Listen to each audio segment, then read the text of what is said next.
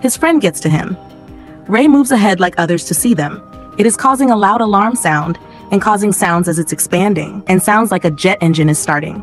And after a great focus, it hits and people are disappearing. They are dying in its light. It's killing all in an instant, taking everyone in front of him.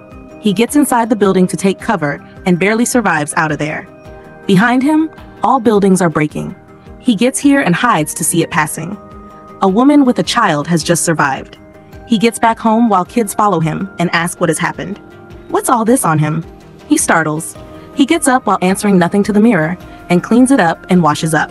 Thinks for a while and asks them to get out of house in 60 seconds and assigns kids to bring their stuff, and he gets up to get his gun and they are on their way out. They have only 1 minute left. People are running and he's praying to have time to get out of here. Robbie keeps asking what's going on, asks him to get into a van, gets her into it, and Manny says he was right about changing the ignition coil. He asks to get out since the client will be back soon. He keeps asking to get inside, and they don't have time to explain, or he will die. Rachel is crying while knowing nothing about what's happening around and just seeing it. He closes the door and leaves, and they see him in the rear view. He asks them to lay down, and as he is proceeding, everything behind is falling and going into destruction. The bridge and colonies are gone.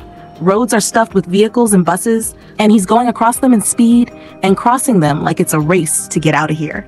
He says they didn't see what's happening here and asks the screaming Rachel to calm down.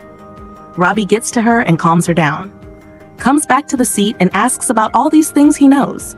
He tells him that it has got out of underground and burns everything and everyone.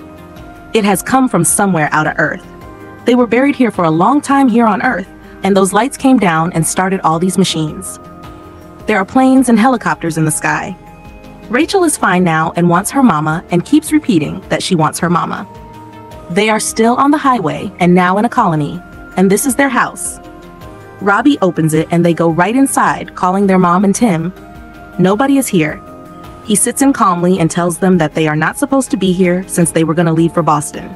He calls, and there is no contact with anyone. He takes sauce, barbecue sauce, and vinegar. Robbie says his kitchen had just all these. They are hungry, so there is bread, and he will make sandwiches. 2 for her, 2 for Robbie, 2 for himself, and 1 for the kitchen. She says she is allergic to peanut butter since birth. Asks to only take bread. She's not hungry, and he's not as well. Says it's all right, and throws them at the window, and asks them to rest, and their mom and Tim will be back here till tomorrow. They are sleeping in the basement. He says when they show on TV that there is going to be a big storm or something, basements are made for that. Takes his stuff and takes a gun out to keep it under the couch and falls asleep. It's midnight, and the wind is getting stronger, as are the land shakes. He opens his eyes slightly, gets up to the sound, and attacks outside. They stand there and are seeing it outside.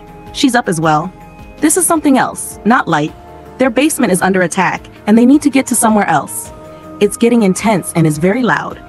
He asks Robbie to hide somewhere else. Robbie takes her and then takes him in as well with his gun and closes the door as fire fills the basement.